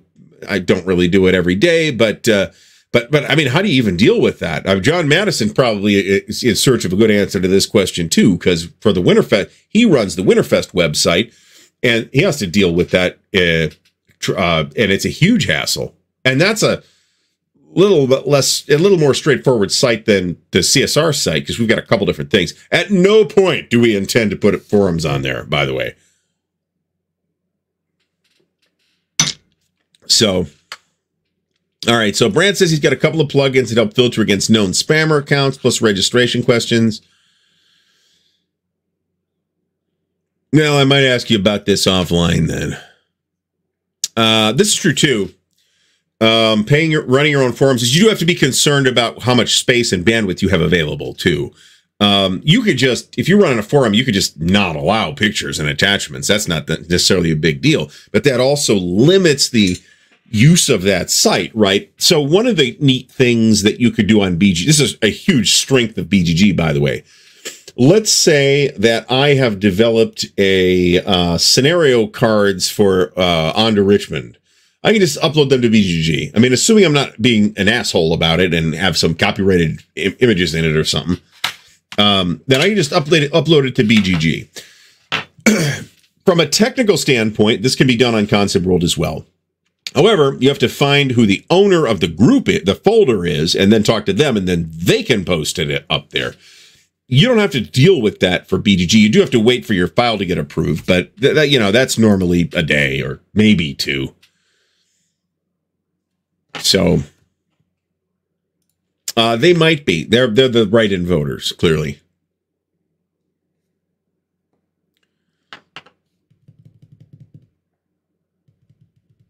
Gamebox. Was Gamebox, was that the one that Callendale was running? Am I refresh my memory on that, Adam Mack? I feel like that's what that was. And I think I popped in there once or twice. And I think that's defunct now, if I'm not mistaken. So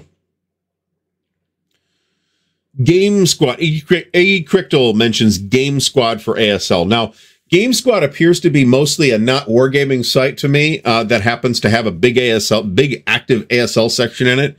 So I'm not sure what's up with that. But if I was looking for ASL opponents specifically, yeah, I would send people here.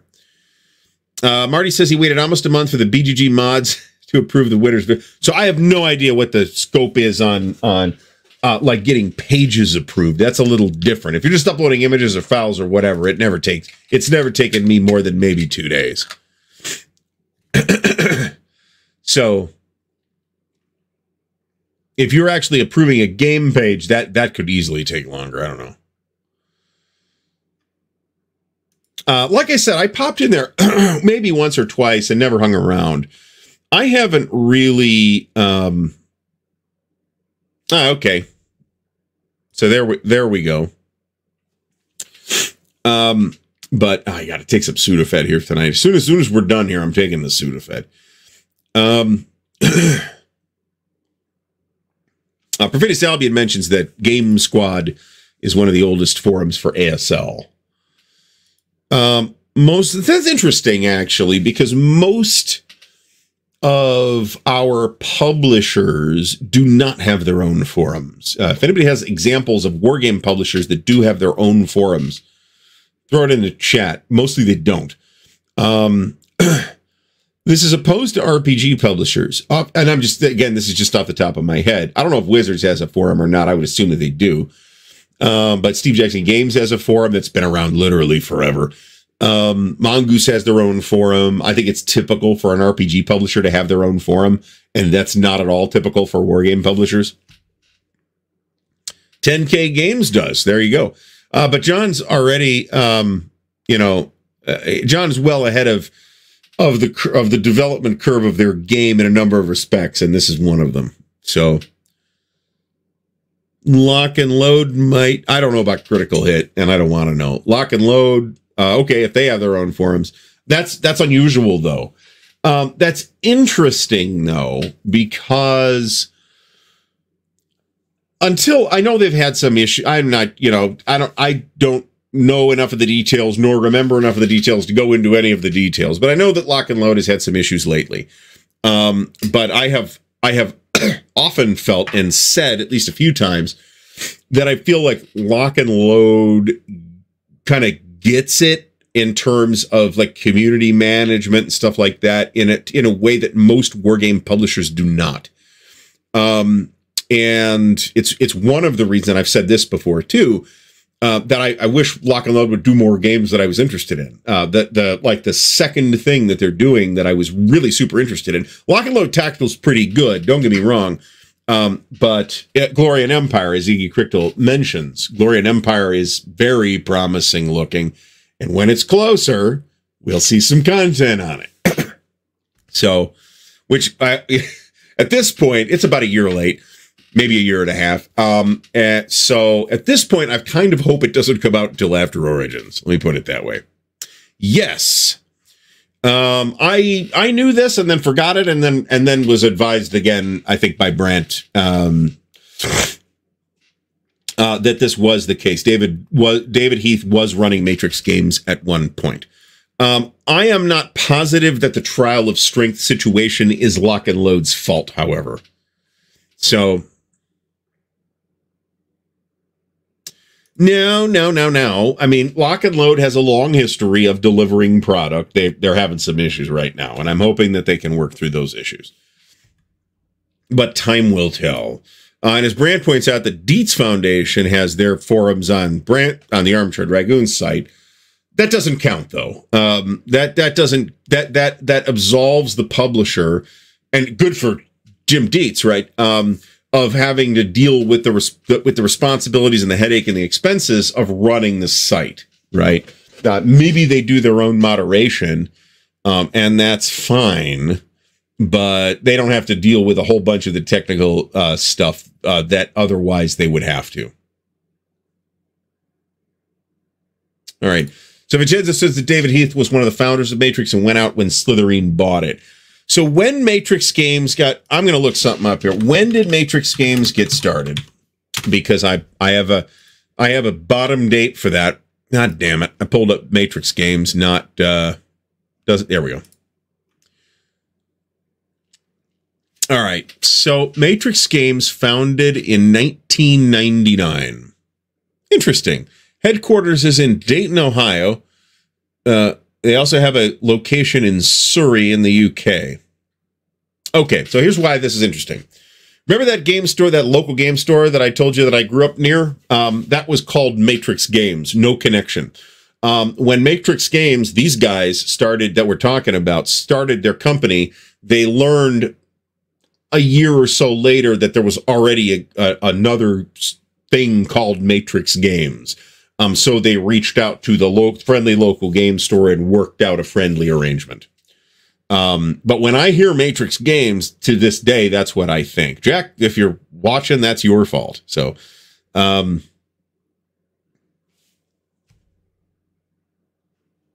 right. Oh, there we go.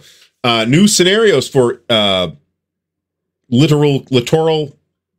I'm going to pronounce it Littoral Commander Indo-Pacific. Let me put it that way. Yeah, Vincenzo says that Matrix's PR office is actually here in Milan.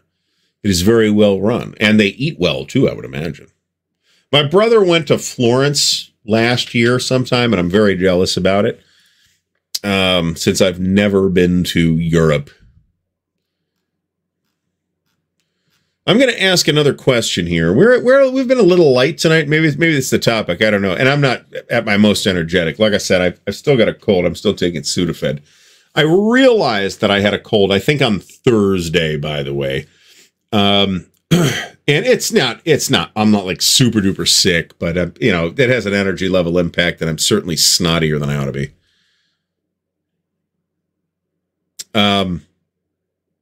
Would folks be, let me conduct an impromptu poll in the chat. If I were to do a live show that would be something like this show, but on a non-wargaming topic, every once in a while, we're talking about no more than once a month and probably less than that. Would you rather see it just be on Monday night or be its own thing on a different night? Let me put it that way. And I'm talking if I want to do a show about music or RPGs or whatever.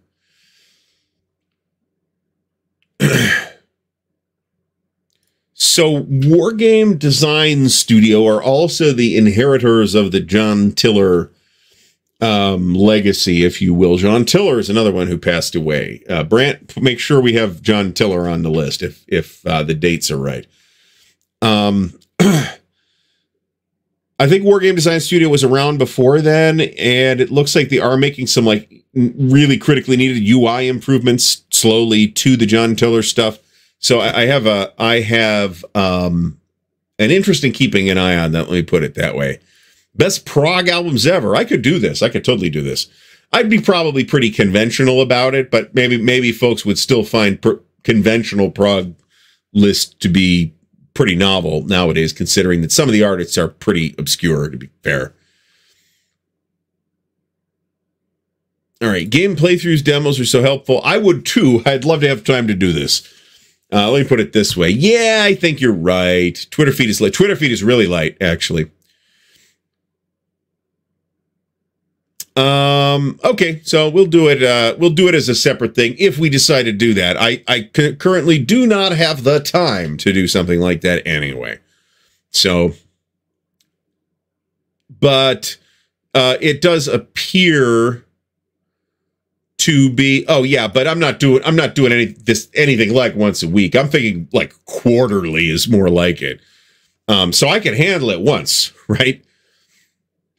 Oh, that's interesting. They have a game of the week on sale every Monday.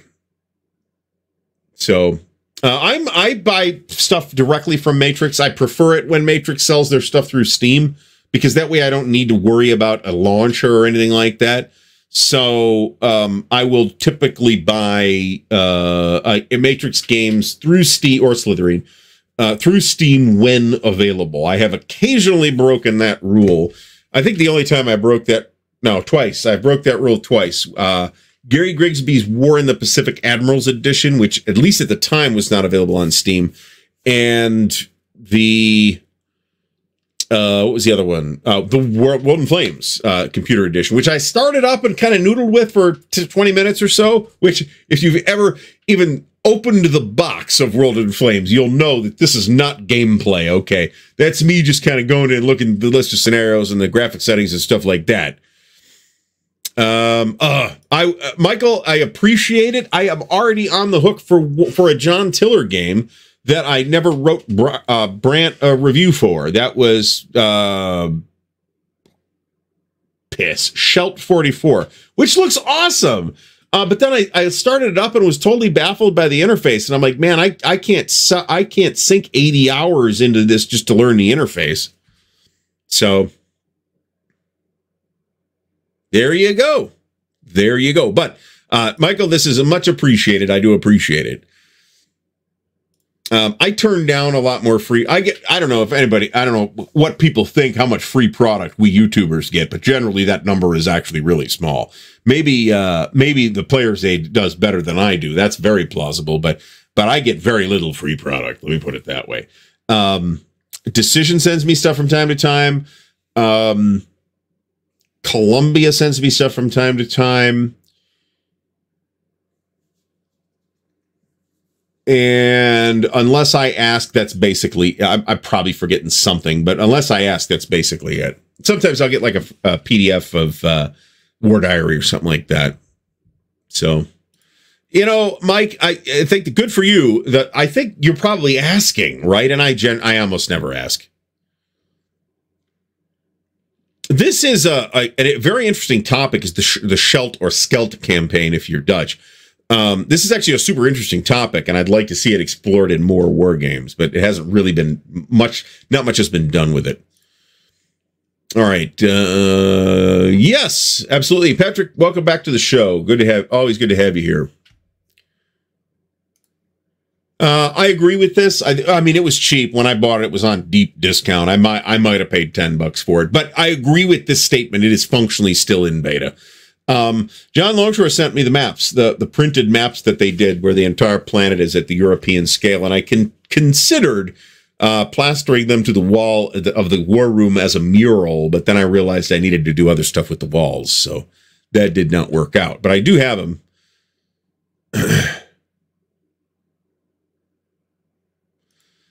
I have no compunctions about Marco hedging his statements on if he thinks the game sucks or not.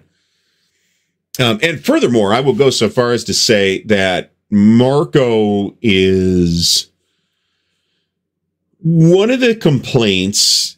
Maybe complaints is too strong a word, but maybe it's not. One of the things that people say about us, war game people on YouTube, is that we're not negative enough, right? And what they mean is that they don't see negative reviews of games.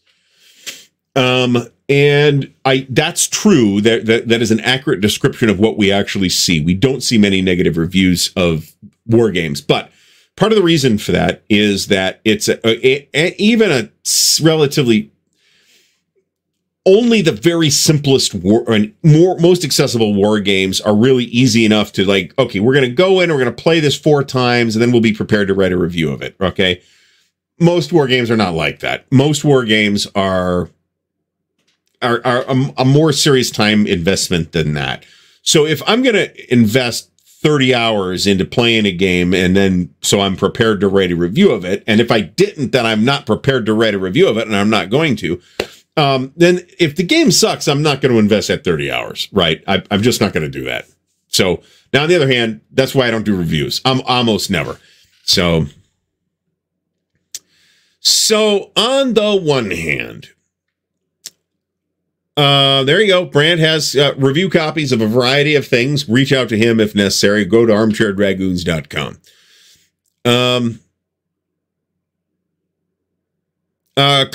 Columbia really gets it nowadays too. I will say that. Often this is the case, right? But think about this though. Just think about the kinds of games we play. If I'm going to play a game, okay, I'm going to spend a whole week playing On to Richmond 2, and I probably coming out of that am as prepared as anybody to do a review of On to Richmond 2. But then I don't have time to actually write the friggin' material. So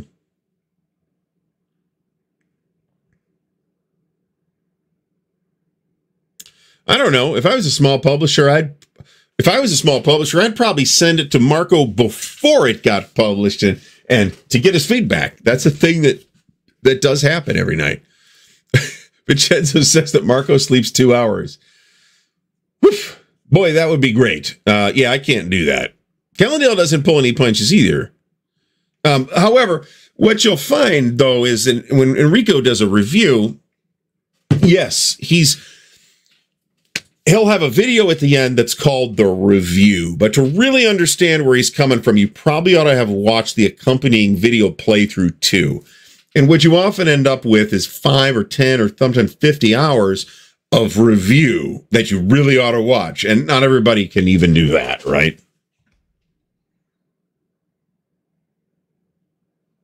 I have a super duper high opinion of Tom and Grant and everybody at Columbia Games. I have been a fan of theirs since the very late 80s or maybe very early 90s. Let me put it that way. So a lot of game stores wouldn't deal with them because it's too niche. Which is unfortunate because their stuff's good too. I mean, maybe you're not into block games or RPGs or whatever, but if you are, then you should be seriously looking at their stuff, and chances are already that you are. Let me put it that way. We're gonna have some more Harn content coming, folks. I'm gonna say that it's unlikely at this point that you're gonna see a Traveler Tuesday this week. However, and that's because not enough stuff got done over the weekend. However, the chances of you're going to see a Traveler Tuesday video sometime in the next couple of weeks. Let me put it that way. And maybe I'll plan that stuff so that it's happening during Buckeye Game Fest. Vincenzo loves Steve Dolge's channel. I also love Steve Dolge's channel. I also feel like Steve and I are like long lost cousins or something because we have very similar tastes in games. I think if you put me and Steve Dolges and Doug from the Tabletop's Edge all in the same room, we would get along splendidly. Unfortunately, Steve is out in like Seattle or Oregon or someplace like that. So see Stigler, he's out by you. Where Doug's in Kentucky, so he's not close, but I'll be hanging out with Doug again at Buckeye Game Fest. So I think the Players Aid I love the Players Aid. They're great guys. If you've met them, they're great guys. They do really good content. They do a lot of content. They have a particular style of ways that they approach what they do, and that's different from everybody else, and that's completely normal and natural. So I have nothing but positive vibes for Grant and Alexander. Little less for Alexander's wardrobe, but I think we gave Alexander a complex by making fun of his wardrobe choices all that time. Best written world. I'm going to differ with you on this, John Madison, but I think maybe you mean something different than I mean. I think the best written world, I'm going to get pushed back for this. I think the best written game world I have ever seen is probably Exalted. The game system is very dodgy, and the lookup utility of the books, I'm talking about an older edition, of course, is bad. There's a lot of negative things to say about that, but it is a wonderfully written setting. Harn can come off. I never found it dry, but I got a friggin' history degree. Why would I think it was dry? So lots of folks might find it dry. I don't think so. And I've tried to highlight how it's not whenever I do a video on that. So there you go. Just a Guard, who's also up there, says that Steve is outside Seattle as opposed to inside Seattle. It is very easy to read it this way. You know, I sympathize with this because there's lots of really high quality channels that do a fabulous job of covering shit I don't care about. Okay, I'm not even talking about wargaming here necessarily. But if they're not covering your stuff, this is why I don't buy lock and load stuff, because like everything, not everything, but the vast majority of stuff that they do is like modern World War II and forward tactical. And that's a really crowded space, and I don't need anything else in that space. Now, as soon as they said, hey, we're redoing Trial of Strength, I owned the original Panther Games Trial of Strength, and I was like, ooh, okay, I'm for that. And then nobody knows what's going on with that, but it probably ain't coming out. And then when Glory and Empire, they started talking about that. Now we're talking about tactical Napoleonics. That's different. I'm very interested in that. So, Vincenzo Beretta, personal vote goes to Planescape. That is actually a very neat setting too, and one that the D&D rules are not particularly good at exploring. Let me put it that way. But it's a neat setting. My favorite D&D setting that like TSR did was Birthright. For the record, thoroughly considered. The only other example is Tecmo. I mean, it's not close, except maybe Tecmo. And in that case, it was the unique work of a single individual who turned out to be kind of a fucked up individual. You know what I'm saying? Rokugan's pretty neat. Lock and Load Tactical, that's good catch here. Lock and Load Tactical Digital, which you can get on Steam, is a cheaper way to checking out the system. Nations at War Digital, too. I'd be more interested in checking out Nations at War, because I haven't played that. I have played Lock and Load Tactical. And I like Lock and Load Tactical. I think it's a pretty solid system. If I wasn't already... I mean, there's a new ASL product. Ah, shit. I got to pull that up. There's a brand new pre-order up today for anybody interested in ASL. This is ASL Action Pack number 19, Roads to Rangoon, British versus Japanese. It's on, it's got 3 maps and 10 scenarios, and they're the AB double-sided maps. I thought about this because I don't have quite as much in the Southeast Asia stuff, and it's Southeast Asia, right? So I don't have that much in this particular space, and it's $33 or something like that. Yeah, $33 pre-order. So I thought about ordering this, even though I said I wasn't going to order any more ASL stuff. However, I'm not afraid to buy it later either. So if it comes to that, I can always order it later. It's not that much more expensive. At least before it goes out of print, then it becomes very expensive. All right. So, yeah, and they've given reasons very similar to what I laid out. It's like, yeah, well, we could do a review on this game that we hated, but then we'd have to spend 30 hours playing this game that we hated, and then we'd have to do a video on it, right? And nobody wants to do that. So, yeah, that's a thing that just came out in the last year or two, that Mr. Barker was, in fact, a neo-Nazi. So... that kind of spoiled the whole thing.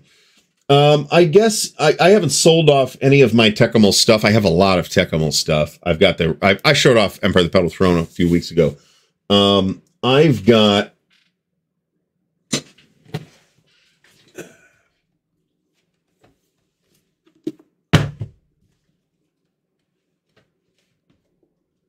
this is it.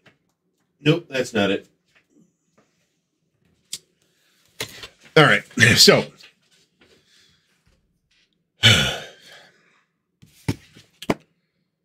Zatola Publishing did these two books on the gods of Tekkamul, Mitlanjal volumes 1 and 2. These go for a lot of money.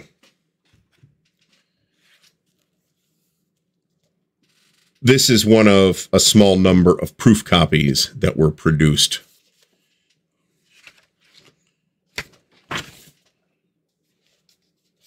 Signed by the authors. So God only knows what this is worth. This might be the most valuable single thing in my collection, possibly including Campaign for North Africa.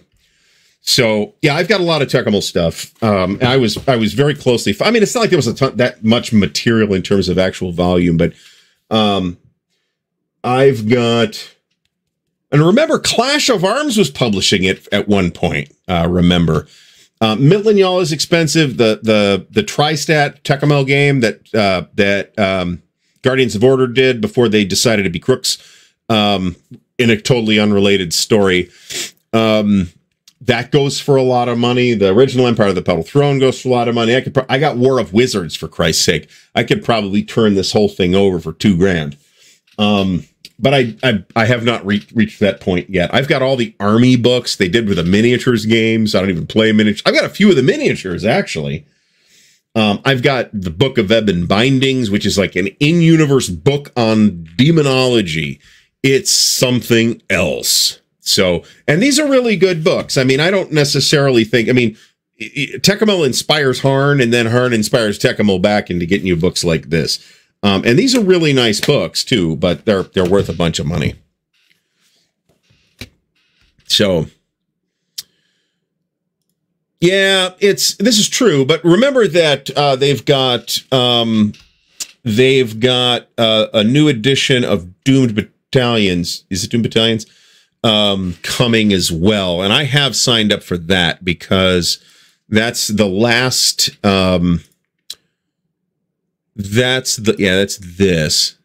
That's the last core module I need in an updated edition. I've run Tekkamul using the Tri-Stat rules, and I actually ran Tekkamul using Dragon Quest, SPI, and Eric Goldberg's Dragon Quest.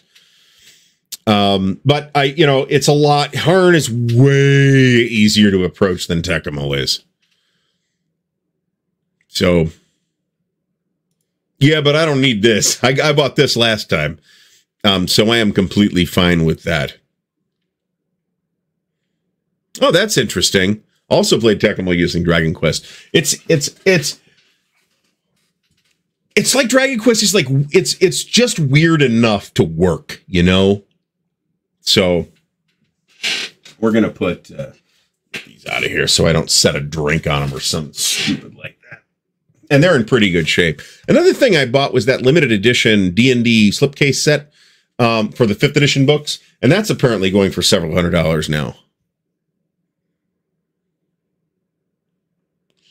I'd have to check this. So there are 3 editions of Dragon Quest, and then at least 1 and maybe 2 or 3 other games called Dragon Quest that are not Dragon Quest.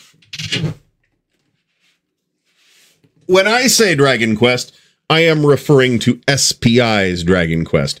Unless we're counting Commando, and I think we should, I now have all of SPI's RPGs. And this thing, there is a counter sheet in here.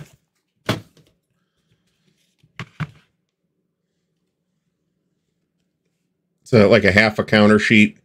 So this is punched. Oh, and we got the randomizer chits, too, for the prison chits, as we called them. I don't know that that's really what they were. But then we've got a character generation and combat book and a magic book. The magic rules in here are really quite neat. And then skills, monsters, and adventures.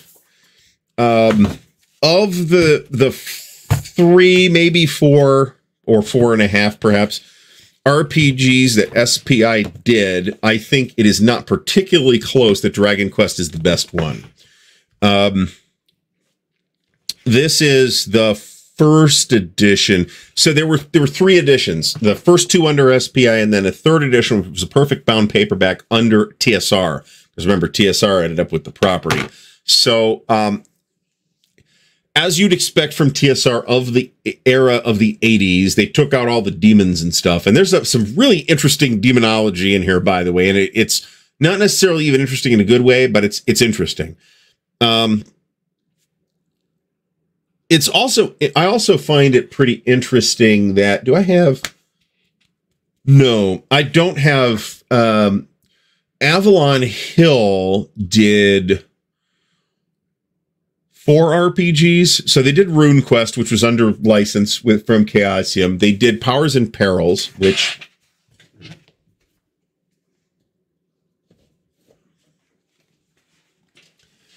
is right here, which I actually also have fondness for, but bluntly, it is not as strong a game as Dragon Quest. And I did pre-order Thunder on the Mississippi. I'll assume this to have been a rhetorical question. I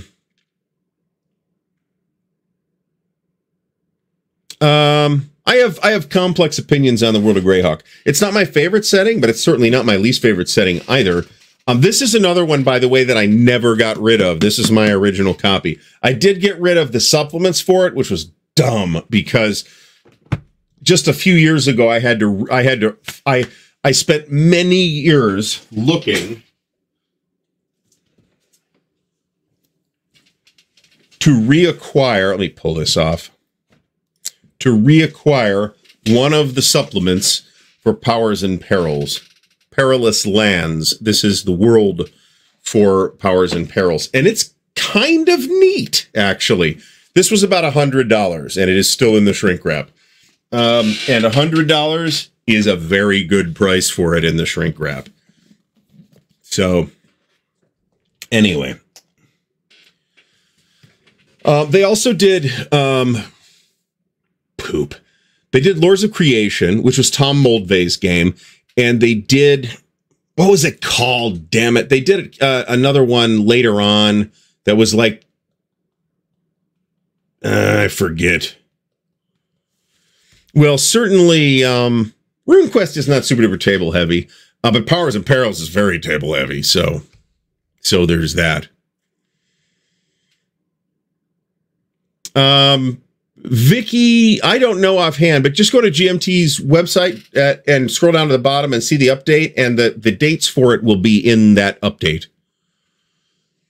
So I'm not walking out of the room, though. I'm just, Dan has a tendency to just wander off. I may reach over to the shelf to grab something. So as Weekend at the Warehouse is not something I intend to be able to go to anytime soon. I was not, the dates are not on my radar. And I just looked up today the dates for WBC, and I'm like, I don't know. I just don't think the money's going to be there. So, like I said, we'll day trip it out. But at least, I'd kind of like to stay overnight at least, but we'll not there. Fuck that. That place is too expensive. But are you talking my camera angle? I haven't changed the camera angle in the last few weeks. I will periodically adjust it, though. It's probably I have taller hair today. That's probably what it is. So, and I am absolutely roasting in this room at this point. This is the problem. If I leave this door closed, it does get a little hot in here. So normally I don't leave that door closed. So, all right, folks, I think we're going to wrap things up here. I'm going to try and get some video out later this week. That is almost certain to include an unboxing video for Thursday, but it probably won't include anything else at this point. But Dan and I will be on tomorrow at 7:30 p.m. Eastern time. And then I may throw some shorts out too. I've got a pile of shorts that I need to curate and go figure that out. Rogue77 asks, how much is one looking at for a typical convention? Are we talking about the expense of going?